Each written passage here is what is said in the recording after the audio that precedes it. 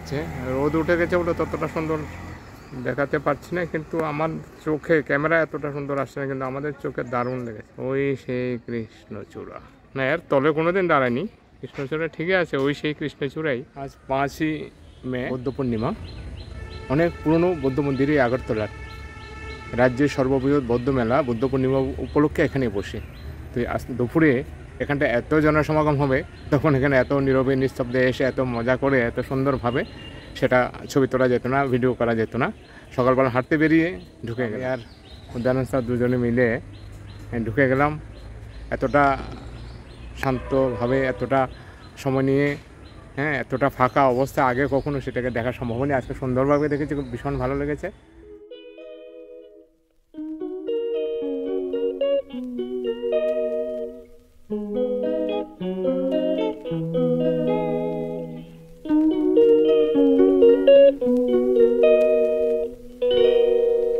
She calls me day and night. I'm sorry girl, you just don't make me feel right. এই জায়গাটা অনেকটা শান্ত নিরিবিলি, একদম দিনের বেলাও এখানটা একটা গাঢ় অন্ধকার বিরাজ করে গাছগুলির জন্য, পুরো সবুজ জায়গাটা। এই জায়গায় এলে ভীষণ মনটা জুড়িয়ে যায়, ভীষণ ভালো লাগে। সার্কিট হাউস এলাকা বলে পরিচিত। এখানে দূরে গান্ধীর একটা রয়েছে, মহাত্মা গান্ধীর একটা স্ট্যাচু রয়েছে। আসাম রাইফেলসের হেডকোয়ার্টার এদিকটা, ওই দূরে রবীন্দ্র কানন, এই যে রবীন্দ্র কানন, এটা একটা সুন্দর পার্ক। এখানে আসে সবাই, অনেকে বিকালে বিশেষ করে। পুরনো আমাদের এখানকার পুরনো রাজবাড়ি বলতে সরি, এখানে রাজভবন ছিল, আমাদের রাজ্যপাল ভবন ছিল ওদিকটা পেছনটা, আরও একটু পেছনে গিয়ে রাজভবন।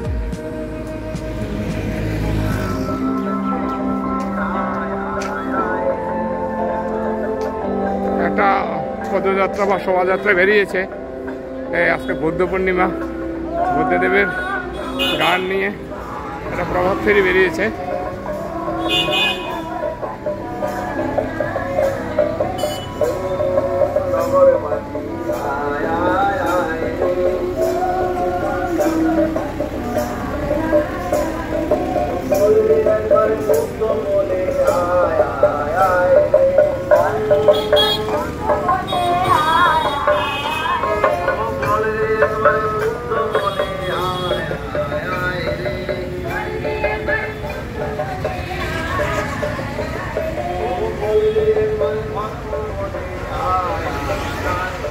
বসিয়ে দিলাম বাড়ালি, কালো জিরে আর কাঁচা লঙ্কা শুকনো লঙ্কা ফোড়ন দিয়ে বাড়ালি বসিয়ে দিলাম। হয়ে গেছে, বসিয়েছি অনেকক্ষণ আগে, কেননা এখন সময় সকাল 9। এদিকে মা সবজি নিয়ে বসেছেন। এগুলো সবজিগুলোকে ধোয়া হবে, কাঁচা সবজিগুলো। এখানে করব সয়াবিন আর পটল দিয়ে, তাই তো? হাই, ভালো থেকো, সুস্থ থেকো। বাবা গেছেন বাজারে মাছ আনতে। সুপ্রভাত বন্ধুরা, হাজির হয়ে গেলাম নতুন ব্লগ নিয়ে। স্ট্যাড ব্লগে তোমাদের স্বাগত জানাচ্ছি। আশা করছি তোমরা খুব ভালো আছো, আমিও ভালো আছি। এখন সময় তো বলেই দিলাম 9টা বাজে, আর আজকে হচ্ছে বুদ্ধ পূর্ণিমার ছুটি। তো বুদ্ধ পূর্ণিমা হবে, আর আগরতলা রয়েছি, বুদ্ধ মন্দিরে যাব না, পেছনের ইয়েগুলোকে একটু ইগনোর করো। যাব না, সেটা তো হতেই পারে না, কেননা বুদ্ধ পূর্ণিমার সময় বুদ্ধ মন্দিরের সাথে আমাদের অনেক স্মৃতি জড়িত। আমার দিদার বাড়ি বুদ্ধ মন্দির, ছোট্টবেলায় আমরা চলে যেতাম, আর একটু পরপরই ওই মেলাতে আমরা হেঁটে হেঁটে চলে যেতাম। বেশ একটা ওইটারই একটু উত্তাপ নিতে যাব বুদ্ধ মন্দিরে। দিদা নেই, দাদু নেই, মামা মামি আছেন, কিন্তু মামিও হসপিটালাইজড। আর তো যাই হোক, বুদ্ধ মন্দিরে একটু যাব, বললাম তো সেই উত্তাপটা নেওয়ার জন্যে। জানি অনেক কিছু পাল্টে গেছে, কেননা এখন মেলার ধরন ধারণও পাল্টে গেছে, মানুষই পাল্টে গেছে, আর মেলা তো কোন ছাড়। তাহলে চলো আজকের দিনটা শুরু করা যাক। হাঁটি হাঁটি পা খোকন হাঁটে দিশা করছে ব্রেকফাস্টের জোগাড় যন্ত্র। এই যে ডিম পাউরুটি ওইখানে আমার জন্য বসিয়ে দিয়েছে, এই যে। আর দিশাকে আর শ্রেয়নকে আমি ব্রেড উপমা করে দিয়ে দিয়েছি। হ্যাঁ, দীপক বাবুর ব্রড ব্রেকফাস্ট, হোয়াইট ব্রেকফাস্ট। হ্যাঁ, মানে আলু পটল কেমন হয়েছে দীপক বাবু? ভালো হয়েছে। তারপরে ইয়ে বাড়ালি, হ্যাঁ সেরা, বাস। আমার মা রামকৃষ্ণের দীক্ষা নিব, এলিয়া এখন খুব পড়াশোনায় ব্যস্ত। রামকৃষ্ণের জীবনী, সারদামণির জীবনী, তারপরে স্বামী বিবেকানন্দের জীবনী। হ্যাঁ, খুব পড়াশোনা আরম্ভ করিনি, বই খুঁজে বের করেছো। ইন্টারভিউ হবে, দীক্ষা নিতে ইন্টারভিউ, মনের আকুলিটাই যথেষ্ট নয়। এটা কিন্তু একদিকে ভালো, কেননা আমি যার শরণাপন্ন হব তার সম্পর্কে আমার জানাটা প্রয়োজন। এবং রামকৃষ্ণ পরমহংসদেব বা সারদামণি বা স্বামী বিবেকানন্দ কিন্তু আমি রিলিজিয়াস লিডার হিসাবে ওনাদেরকে আমি দেখি না, আমি দেখি ওনাদেরকে স্পিরিচুয়াল লিডার হিসাবে। এবং আমি এই স্পিরিচুয়াল লিডারদের মানে আমার শতকোটি প্রণাম, যারা স্পিরিচুয়াল লিডার এখন হাতে গোনা রয়েছে। কেননা এই যে বা আমাদের এখানে ত্রিপুরায় বা পশ্চিমবঙ্গে দেখি যে রাম ঠাকুরেরও প্রচুর শিষ্য এবং শিষ্যা ছড়ানো আছে, বা যে কি যেন বলে লোকনাথ বাবা, এনাদের যে বাণীগুলো রয়েছে সেখানে কিন্তু মানে অন্ধ ধর্মের কথা নেই, সেখানে মানবতার কথাই কিন্তু বলা আছে। মানে যত মত তত পথ, যে তুমি যত মত আছে তার মানে ততটা পথ আছে। এবং ওই যে জীবে প্রেম করে যেই জন সেই জন সেবিছে ঈশ্বর। বা সারদামণি বলেছিলেন যে সেলাই শেখা প্রত্যেকের উচিত, কেননা সেলাই আমাদেরকে ধৈর্য শেখায়। তো এই ধরনের কথাবার্তাগুলো, বা ওই যে রাম ঠাকুরের নাকি প্রথম শিষ্য ছিলেন একজন মুসলিম, তো সেই জন্যেই ওনারা বারে বারে আসুক আমাদের এই সমাজে, ওনারা বারে বারে আসুক স্পিরিচুয়াল লিডাররা, রিলিজিয়াস লিডারদের কথা আমি বলছি। এই কারণে বলছি যে স্পিরিচুয়াল লিডাররা আমাদের সমাজে বারে বারে আসুক, ধর্ম যাতে টিকিত্ব আর দারিত্বে আটকে না থাকে। ধর্ম মানেই কি দাঁড়িয়ে, আর ধর্ম মানেই কি টিকি না, অনেক কিছু। সুতরাং সেই জন্যেই আমি স্পিরিচুয়ালিটিতে বিশ্বাসী। এখন সময় সন্ধে 6টা বাজতে 10, আর দেখতেই পাচ্ছ তৈরি হয়ে নিয়েছি, যাচ্ছি বৌদ্ধ মন্দির, বৌদ্ধ জয়ন্তী দেখতে। তো এখানে মেলা টেলা সকালেই বলে নিয়েছি। আর পাশাপাশি যখন আমাদের এগুলো দেখবে তোমরা নিজেরাই বুঝতে পারবে সকালের বৌদ্ধ মন্দির আর সন্ধ্যের বৌদ্ধ মন্দিরের মধ্যে কত আকাশ পাতাল ফারাক হয়ে গেছে। আপনি গল্প করতে করতে এগিয়ে চলেছে, এগিয়ে চলো। বাবু বড়দিনের শার্টটা পরছো? বড়দিনের শার্ট তুমি না আনছো? এটা তোমার শার্ট। আমার শার্ট? হ্যাঁ, আরাম নেই পরতে এটা। আচ্ছা, রাস্তাটা একদম ব্যস্ততম রাস্তা, আমরা পৌঁছে গেলাম। এবার একটু মানে 100 মিটারের মতো একটু হাঁটতে হবে, তারপরেই পৌঁছে যাব বৌদ্ধ মন্দির।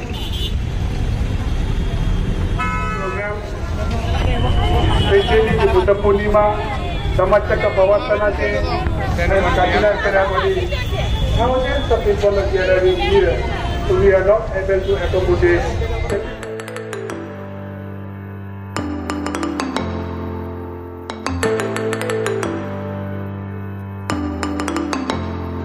রয়ে গেল ওইদিকে, ওরা ঢুকবে না এত ভিড় বলে। তো আমি তো ভেবেছি ঢুকবো, কিন্তু এখানে তো লাইন, সেখানে ঢোকার অবস্থা নেই।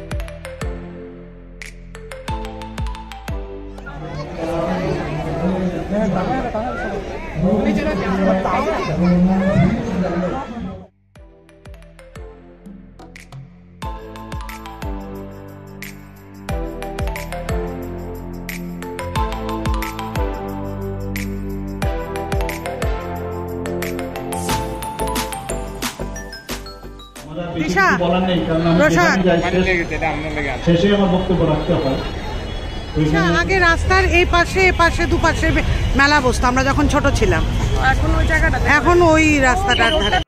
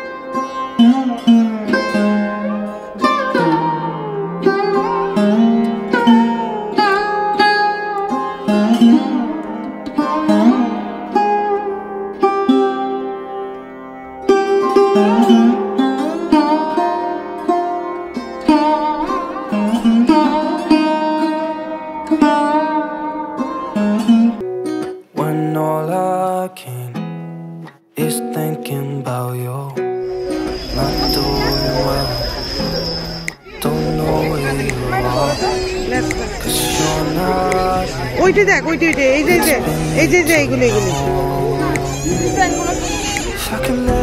কথাই কইতে আসতাম। এটি ভাল লাগে তো দেখতে। এই যে এইদিকেও তো আছে, এই যে এখানে ডিজাইন ভালো লাগে না, ডিজাইন ভালো লাগে। Nakul গছা If I can lay down beside you, I would, I would, I would. দিশা ফুচকা খাবি? আমিও খাবো।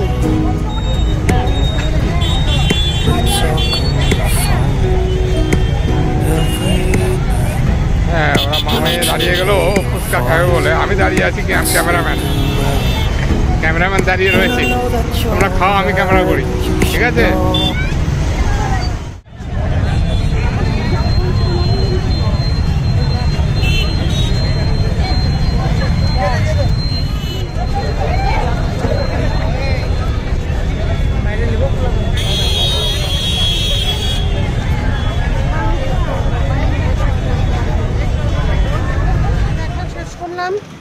প্রচণ্ড ভিড়, গরমে সেদ্ধ হয়ে যাওয়ার মতো অবস্থা। তারপরেও মানুষ, আমরা সব উন্মাদ, মেলা মেলা মেলা। তো যাই হোক, এখন ফিরবো। There's not much to do.